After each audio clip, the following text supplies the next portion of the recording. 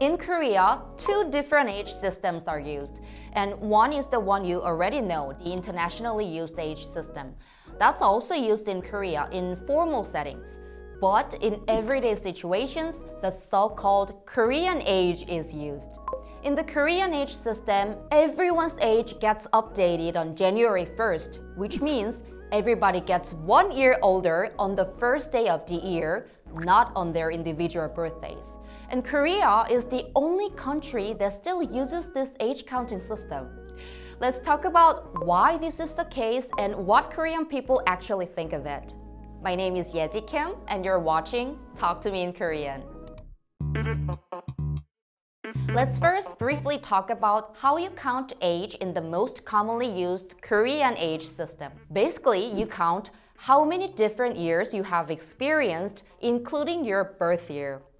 For example, if a baby was born in 2020, they've experienced the year 2020, 2021, and 2022. So this year, they are in year 3 of their life. So they are 3. Very simple, right? It doesn't matter whether the baby was born in January or November.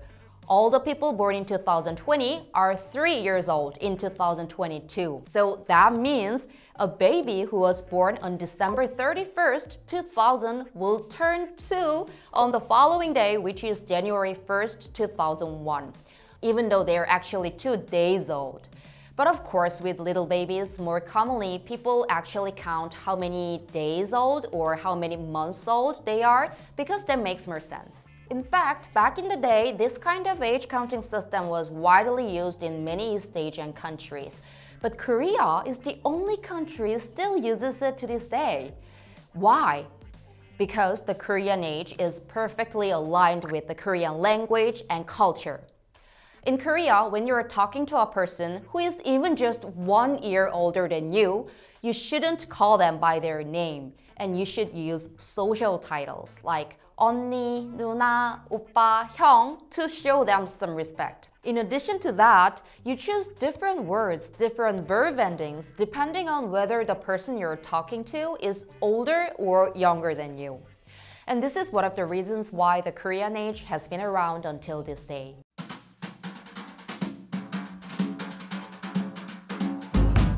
그래서 진짜 웃겼어. 그랬어? 응. 재밌네.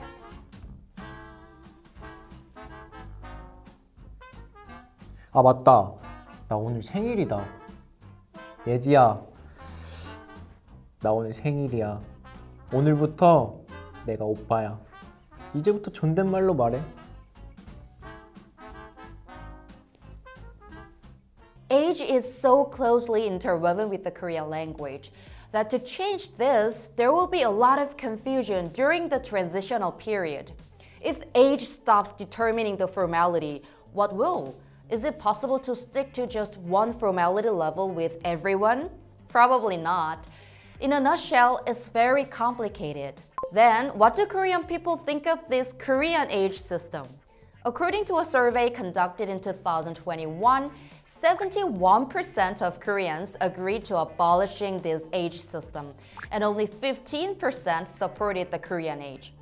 In fact, there have been some attempts to abolish the Korean age, but they were not successful due to the potential consequences and side effects it will have on Korean society.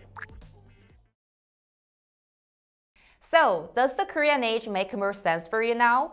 What are your thoughts about the Korean age? Please let us know in the comments below. And also, if there is any topic about Korea you want me to cover, please leave it down there. 그러면 다음 영상에서 봐요. Talk every day. Bye!